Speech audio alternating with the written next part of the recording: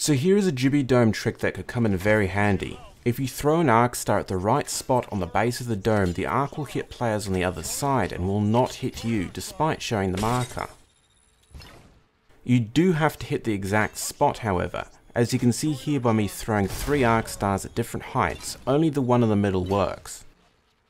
Something that will come in handy if you miss is the trick where you crouch and aim down sights if you're playing Gibby and your arm shield will absorb your own grenades. I should add this doesn't work on other players' grenades. Subscribe for an heirloom in one of your next Apex packs.